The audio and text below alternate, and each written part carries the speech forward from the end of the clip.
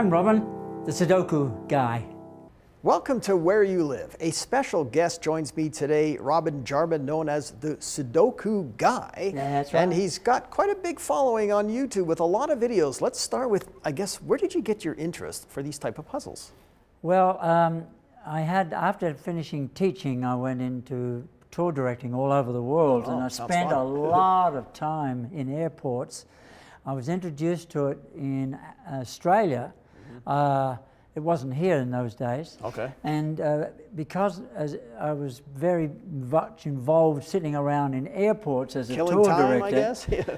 Killing time, I picked up a book of these and just had a go at it, and I thought, this is fun. Were you addicted right away, kind of thing? Yeah, sort of basically self-taught. I also looked at the internet later on and got a few more clues, but I found that a lot of people on the internet were going very fast and not teachers, I suppose you could say that. And I thought I'd like to put together a course that shows people how to start from scratch, as if you didn't know a thing, and make your way step by step to do really tough ones down the road.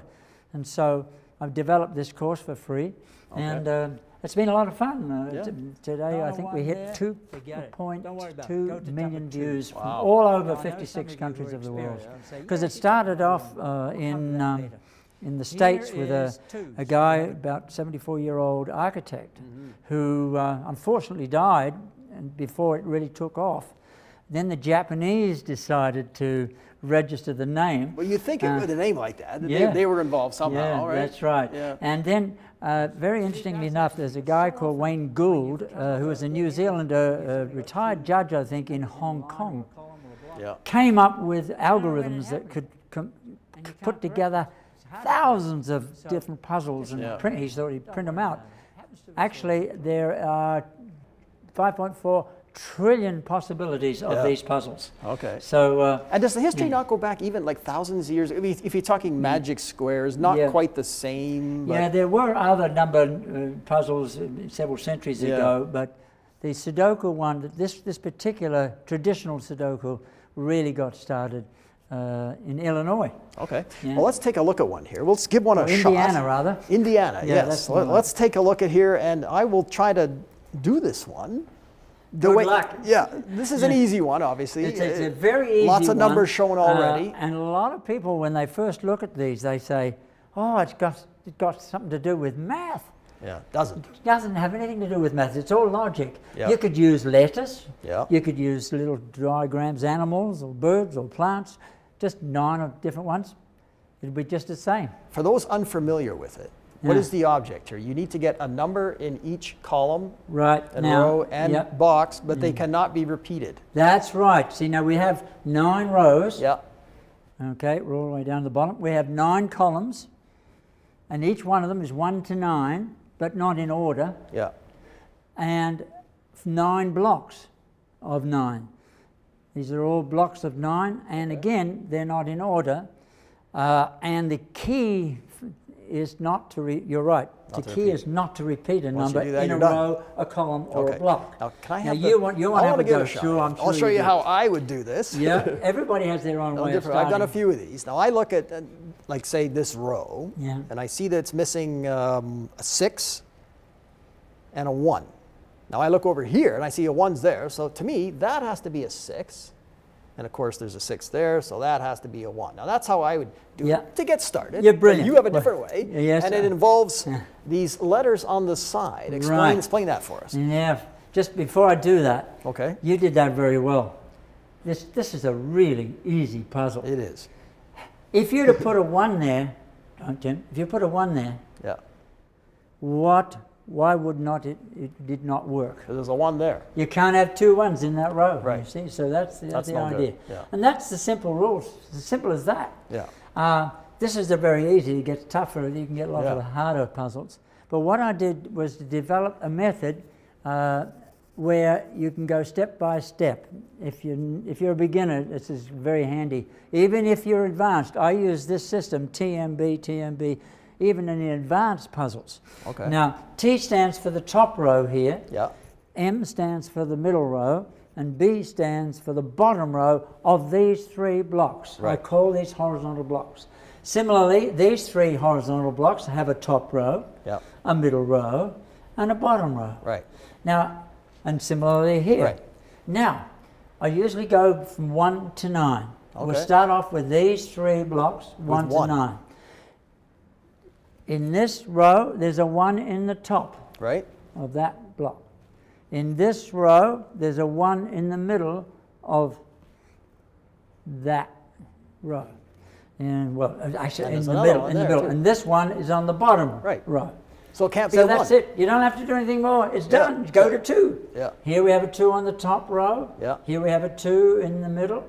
Here we have a 2 on the bottom. Not 2. They're done. Yeah. Leave it. Great. Go to 3. the next one.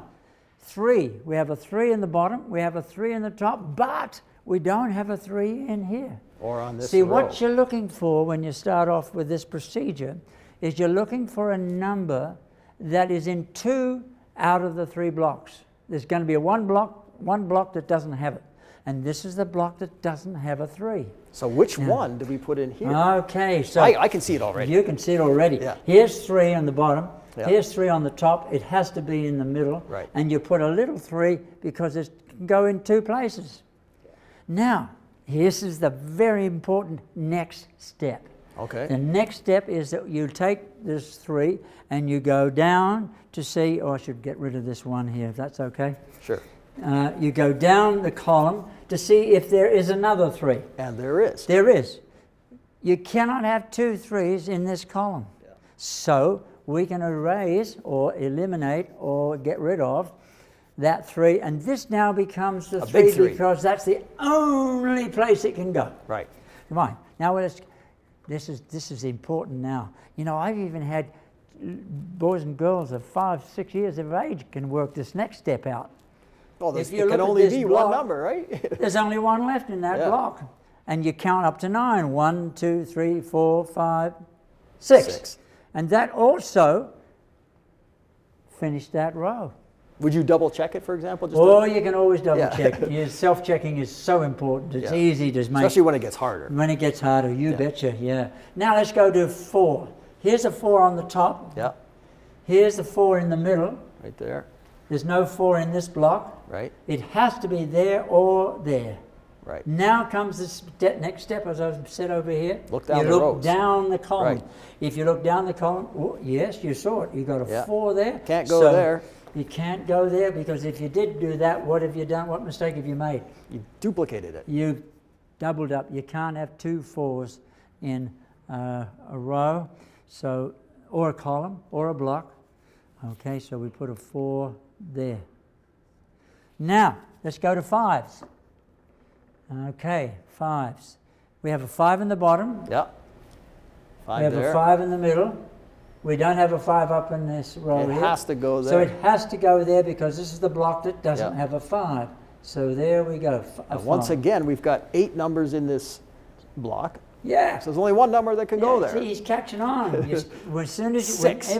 This is a general rule that I always cover. Whenever you get a new number, always look to see if there's another number you can get. Yeah.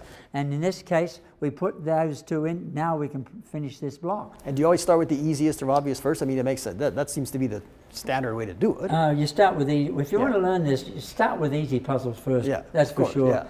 Now this is a 6, isn't that right? 2, 3, 4, 5. That's a 6. But is that when you say you get a puzzle, it is more difficult. You would start with the easiest, we'd think. Right, you do with TMB just like what I'm doing. Even a very difficult puzzle. Yeah, you're and right. you don't need any preconceived knowledge, right, to do these. It's not like a crossword puzzle where you give in hints, and it's not, and it's certainly not math. Yeah. Some people look at it and go, oh, I don't want to do that. It's math, right? Yes, that's right. All you have to know how to do is count 1 to 9. Yeah. All the rest is logic. Yeah. Now we have this row here. Yeah. You missing probably 1 number. Noticed that as we're missing 1 number, and it's a 1, 2, 9. It's a 9. 1, 2, 3, 4, 5, 6, 7, 8, 9. Now, because we put that 9 in, this is missing 1, and it's 1, 2, 3, 4, 5. 6. It's a 6. And now we've completed all the numbers in those 3 blocks. That doesn't always happen, because remember, this is a really easy puzzle. Once we've finished these 3 blocks, then we do these 3 blocks, the same system. Okay. And then once we're done, then we do these 3 blocks. And there's different versions, isn't there? I mean, there's killer Sudoku. Oh, killer Sudoku. That's the hard one, right? Really hard. Is it? Yeah. And generally speaking, you have the harder the puzzle, the less number of numbers. Yeah. But only generally speaking. Sometimes you can have a hard puzzle that's got quite a few numbers on it. Oh. It depends on the algorithm and the display on how it was put together. There's different ways of designing the puzzle. For sure, I do different systems. Can you do letters or symbols? Or yeah, you can use letters and symbols. Yeah. Okay. So you're going to be doing a show with us on Shaw TV Okanagan, a half-hour show, the Sudoku Guy. It's hard to say, isn't it? Tell us a little bit about what kinds of things our viewers can expect to see when you do that show. And you will start with the easier puzzles first, right? It's a segment, I think 10 segments, and each segment I will actually do a puzzle. Okay. And each puzzle that I do will show a new technique of some kind. Okay. Okay? If you go on to YouTube and put down Sudoku Guy, you've got 75 lessons, tutorials, and even got one program for the young, the children. Yeah. Right on. Well, thanks for joining us today. It's been a blast, and it looks like a whole lot of fun. We'll be looking forward to having you as a permanent show. Thank you. My pleasure. And because that's a 2, this becomes an 8. Wasn't that incredible? That doesn't happen very often, but just so happens that on this puzzle it did. Fantastic. We've got a lot of numbers just because we understood that 2 empty cells can mean a matching pair.